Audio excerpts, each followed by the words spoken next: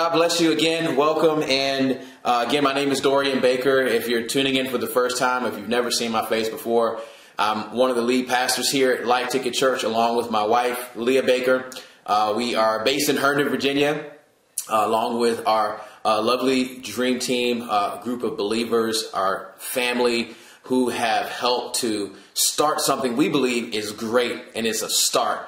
We're not finished yet, and we are excited about what is to come. If you've been joining us the past 8 weeks, we've been sharing on the gospel teaching and how God has given us his good news, because the gospel literally is God's good news. And the gospel of God, the gospel of our Lord and Savior Jesus Christ, oftentimes we look at as just being about what he has done. But it is also the good news is who God is. So we started out in this series in understanding that we serve a God. We were created by God, who is one. The Lord our God, he is one. He is one God in three persons, one essence, three persons: God the Father, God the Son, and God the Holy Spirit. There are not three gods. We don't worship three gods. We worship one God, one essence, three persons: God the Father, God the Son, God the Holy Spirit. And from there we went into talking about the three stories of the gospel. There are not three gospels. There's one gospel, but all three stories point to Jesus. Jesus is the hero in every story. Jesus is the hero. We learned about the story of grace. And the story of grace is our relationship with God. It is only through Jesus Christ that we are able to come into relationship with God. For no man comes to the Father except through Jesus. And it is because of Jesus and his shed blood. It's through his death, and he became the sacrificial lamb that was slain for us to atone for our sins, to meet the requirements of the law once for all times and for all mankind through the blood of Jesus. Jesus died on the cross, and he was buried for 3 days. And on the third day, Jesus got up with all power by the resurrection of God. And because of his resurrection, we are also resurrected into this new life. And we have the right, we have the opportunity to receive Jesus as our Lord and Savior. And it is only through him that we are able to come back into relationship with God. We've learned that identity has come to us also in the gospel, the good news of God. That our identity, the story of righteousness, our identity is righteousness. That we are not what we've done. We are not the bad mistakes that we have made. We are who God says we are. We are the righteousness of God. The story of righteousness tells us that my identity and your identity was decided long before anybody else could decide it. It's not based on our sexual preference.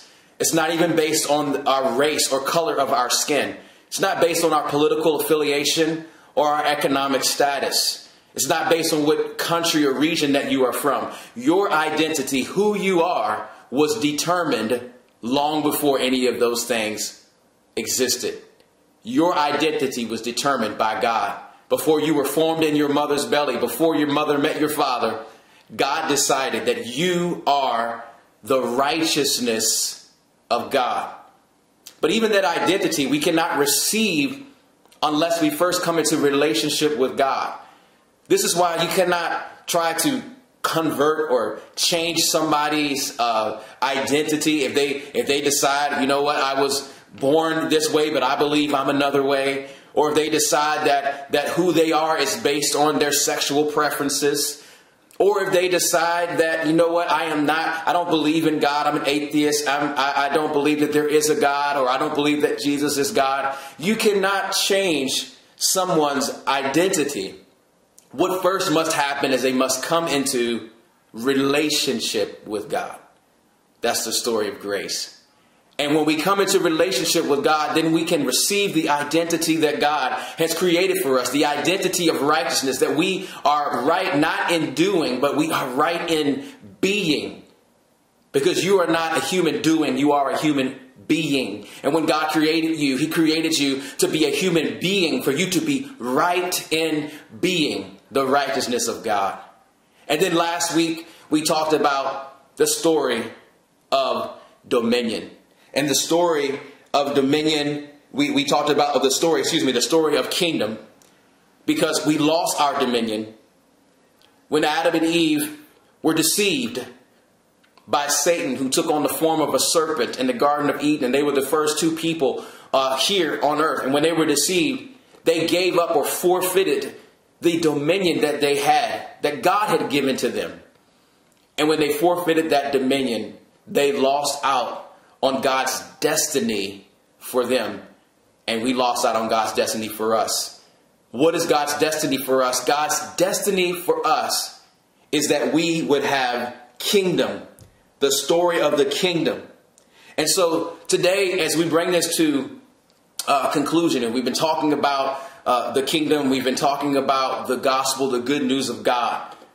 We understand that the kingdom is not a noun, and that the people in the time of Jesus, when he spoke and preached about the kingdom, they understood when he said kingdom what he meant, and that the kingdom was not a noun, a place or a person or a thing. It was not a building. It was not a castle. But the kingdom that Jesus spoke about was more of a verb. It was the rulership, the kingship, the kinging, the rule of God.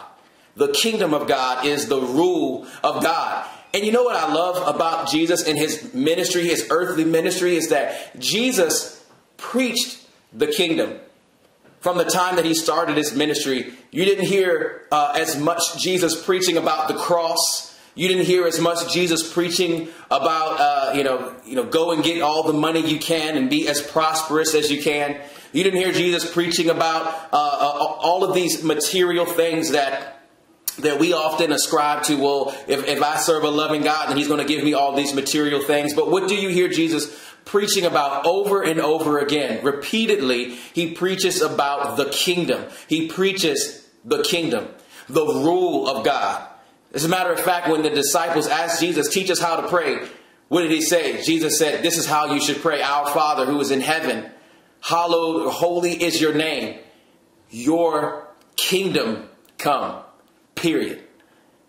Jesus says, your kingdom come. The kingdom of God is what Jesus preached. And if that is what Jesus preached, and if that is where Jesus focused his time, his energy, and in his ministry, if he focused in on the kingdom as much as he did, then shouldn't we also be preaching and teaching the kingdom of God?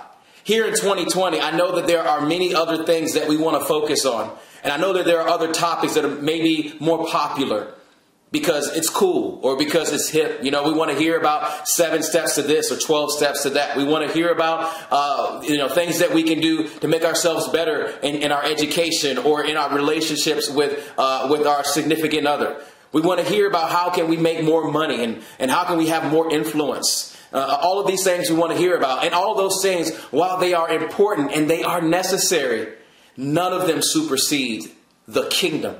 And this is what Jesus preached. Matthew 24, verse 14. We're going to conclude with our focus on this scripture. Matthew 24:14 says, and this gospel of the kingdom will be preached in all the world as a witness to all the nations, and then the end will come.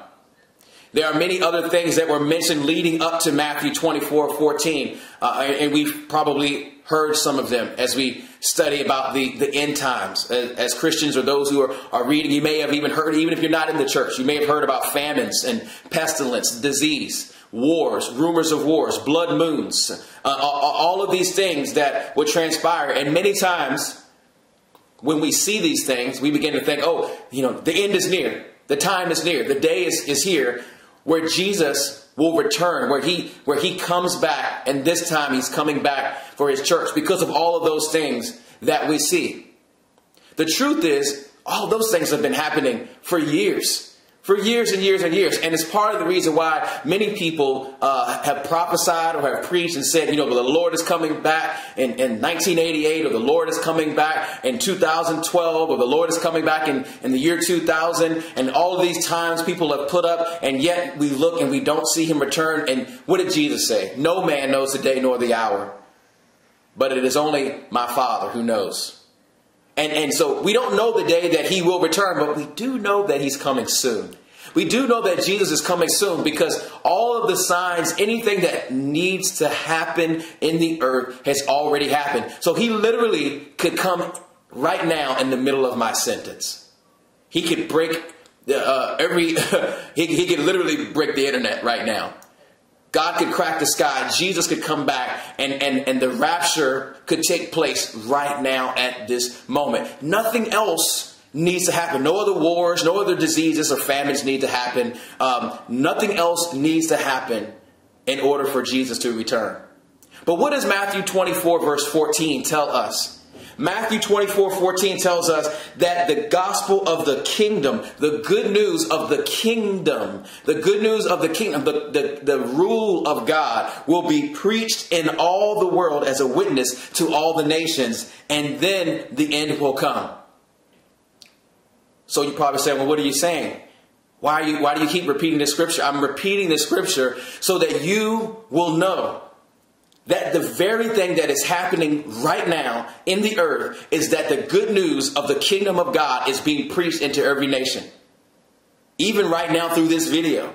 Even right now as people are watching this, we have people that tune into to watch these teachings from Pakistan, from India, from Africa. We have people who tune in to watch these teachings, and the gospel of the kingdom, not just from here, but from all over, the gospel of the kingdom is being preached into all the nations. And the word of God says, and then the end will come.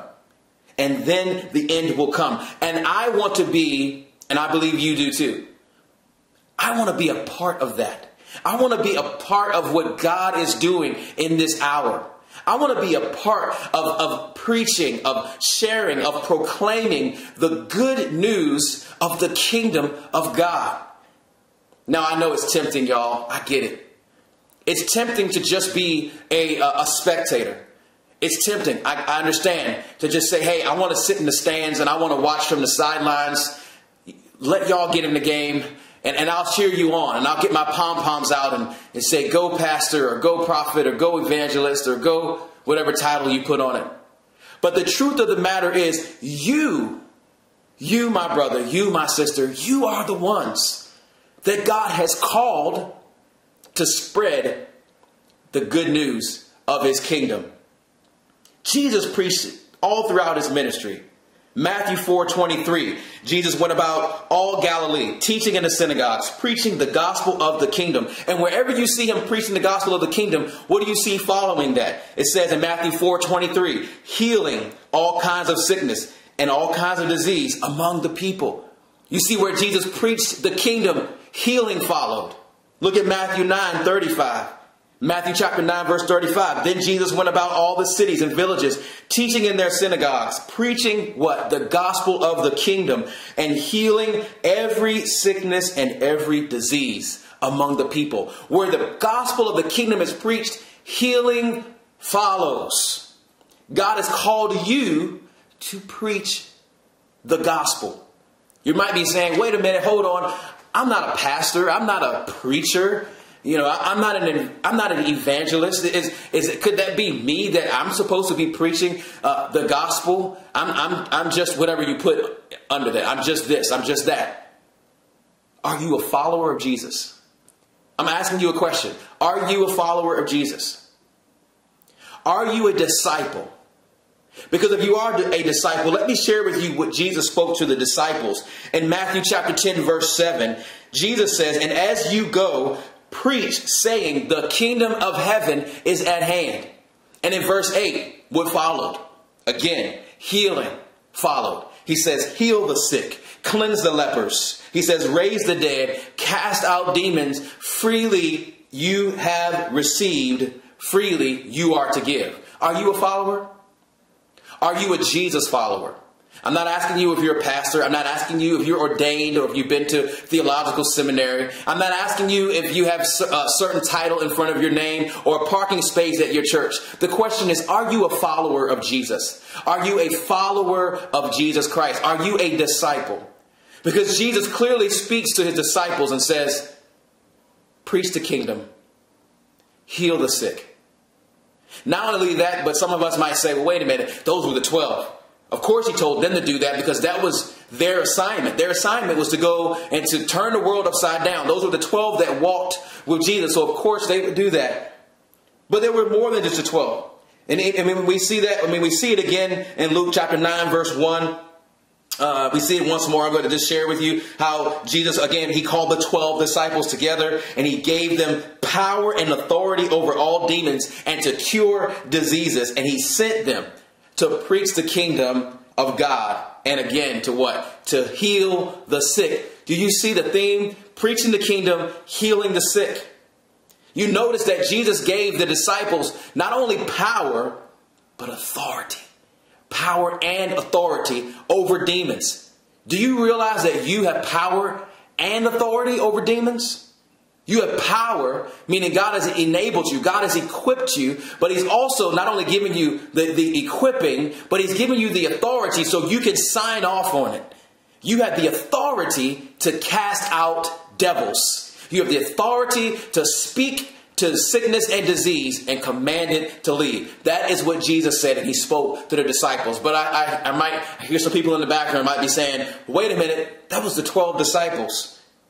But not only the 12, he also spoke to the 70. He called the 70 who were outside of the 12, which lets us know it was not just about those 12 that we read about that walked with him and that hung out with Jesus and everywhere he went. It was not just about the 12, but even to the 70 that were outside of the 12. Luke chapter 10, verse 9, Jesus spoke to the 70 and he told them to go out preaching the kingdom. He says here, Luke 10 verse 9, and heal the sick and say to them, the kingdom of God has come near to you. So not just the 12. You can't, if you were saying that before, you can't say that anymore. You cannot. If you said, well, wait a minute, that was the 12. That was back then. It was the 12 that walked with Jesus. It was those brothers that were with him. That those were the ones that God called to turn the world upside down, to preach the kingdom, to heal the sick, to cast out devils. Not just the 12. Not just the 12. He even spoke to the 70 that were outside of the 12. And he told them, he said, preach the kingdom of God. You see it in your Bible, Luke chapter 9, verse 2. Preach the kingdom of God. The kingdom, what is that? The rule of God. It is here. The rule of God, and heal the sick. He says, preach the kingdom of God and heal the sick. Heal the sick. And let them know that the kingdom of God has come near to you. Now, as we close this out, I already know you're saying, or somebody might be saying, okay, that was 12 and there were 70. But what does that have to do with me? I'm not the 12. I'm not the 70. I wasn't here when Jesus was here. I'm just a Christian. I believe God. I believe that Jesus is Lord, but let me just believe and let me just kind of fight my own battles on the sidelines and just try to hang on for dear life. I don't want to, I don't see myself in this, but I want to share with you this scripture as we close this out. And it's in John chapter 17. John 17. And this is where Jesus is praying to the Father. And as he is praying, Jesus prays for the 12. He prays for the 12, those who were with him, those, he says, Father, that you gave to me. He prays for them, the 70. He's praying for them. But he also prays for you and for me. And he says this in verse number 20. He says, I do not pray for these alone, but also for those who will believe in me through their word. Not only for these, but those who will believe in me through their word. He goes on to say that they all may be one, as you, Father, are in me and I in you, that they also may be one in us, that the world may believe that you sent me. Verse 22 says, and the glory which you gave me, I have given them, that they may be one, just as we are one. And the final verse I'll read, verse 23, he says, I in them and you in me, that they may be made perfect in one, and that the world may know that you have sent me and have loved them as you have loved me. So what's the fight? Have you recognized that in our nation and in our world, have you recognized that on our planet, that the ultimate fight that the devil has set up, and he's won in some cases and he's lost in some cases, is to prevent us from becoming one. It's to stop us from becoming one. One in purpose, one in God. Jesus says that let the world see that he is Lord, that the Father has sent him through our oneness, through our becoming one. What is happening right now, Matthew 24, verse 14, is that the gospel of the kingdom is being preached. And while Jesus walked the earth, Jesus preached the gospel. He preached the gospel, and wherever he preached the gospel, healing followed. Demons were cast out. Even dead people were raised. And then he told the disciples, look, I gave you power and authority over devils. And they went out and they did the same. They preached the gospel, and people were healed from sickness and disease, and demons were cast out. And then he got to 70 and he told them, go out and preach the gospel of the kingdom. And what happened? People that were sick and were diseased were healed, and demons were cast out. And now in Matthew 24, verse 14, Jesus says, God lets us know that before the end comes, the last thing that is happening is that the gospel of the kingdom will be preached into all the nations. So what is happening right now, if you are hearing the Holy Spirit, if you are hearing what the Spirit is saying to the churches, is that God is calling you to preach the gospel, the good news of the kingdom, into all the earth, so that every nation will know that Jesus is Lord. Now is the time. Right now is the moment. And I want to pray this prayer with you, because I do understand that there are times where you and I, we may not feel that we are where we need to be. In order for us to preach the gospel, in order for us to spread the good news of the kingdom of God, we may feel like we're weak. We may feel like, you know what, I don't have it. I don't have what it takes. But you need to know that that is a lie from the pit of hell. If you are a follower of Jesus, God has called you, God has equipped you, he has given you the power, and he has given you the authority for you to carry out his purpose in the earth. And we must. I don't know any other way to say it.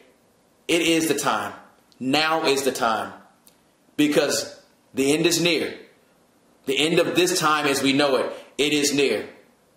And so I want to pray for you right now. Father, I thank you for all of the viewers that are watching this live and that are watching this at any point that they're watching. Father, I pray that every lie that has tried to convince them that they are not equipped, or they're not ready, or they're not strong enough, or they're not Christian enough, or they're not believing enough, they don't have enough faith. Every lie that has been spoken over them about their past and even their present, I declare right now that those lies came from the father of lies.